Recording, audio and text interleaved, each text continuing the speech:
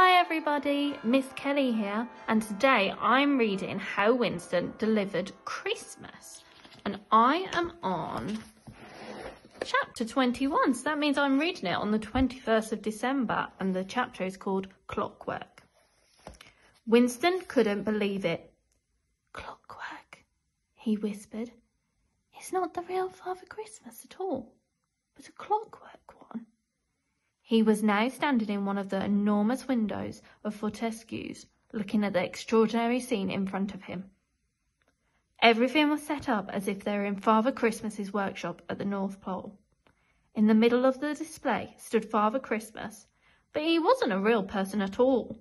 He was a lovely and probably very expensive model, but a model nonetheless. "I'm afraid so," said Eduardo sadly. "We always have lovely Christmas window displays here at the store, but this is the biggest and most extravagant we've ever had. It's taken almost a whole year to plan and make. We've had crowds of people standing outside looking at it, and people have travelled for miles to see it. Watch."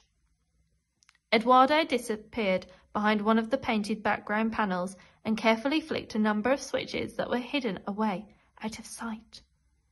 The window suddenly came to life. Lights flickered on, and a curtain of pretend snow began to fall behind an artificial window at the back of the workshop. Christmas music started to play, and all around Winston things sprang into motion. Train sets chugged around the scene, puffing out smoke. Toy aeroplanes swooped and looped overhead. Rows of teddy bears waved their fluffy paws, and dolls danced in circles.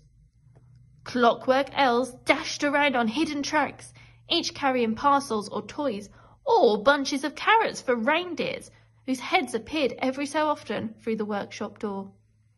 And then there was Father Christmas himself, surrounded by sacks overflowing with gifts, checking a long, scrolling list in his hand, then waving to the imaginary crowds outside. His eyebrows waggled and he smiled, and every so often his big belly would jiggle with glee at the scene around him.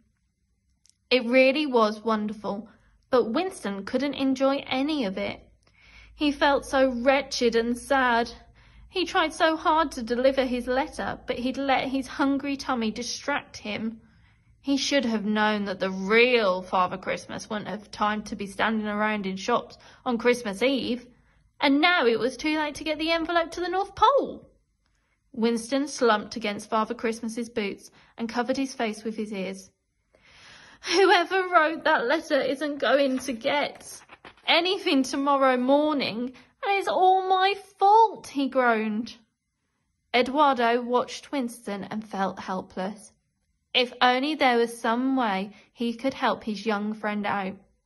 He looked about him for any inspiration, suspecting that he wouldn't find any, but hoping nevertheless. Suddenly, his eyes fell on something that planted the seed of an idea in his mind. "All might not be lost, Winston," he said slowly. "But it is already," said Winston sadly. "I'll never get to the North Pole now." Eduardo grinned. "I think you might." "How?" said Winston, sitting up. Eduardo pointed to one of the toy planes that was busy loop-the-looping above their heads and said, "You're going to fly." So, that's the end of this chapter. Come back tomorrow for the next chapter. Bye.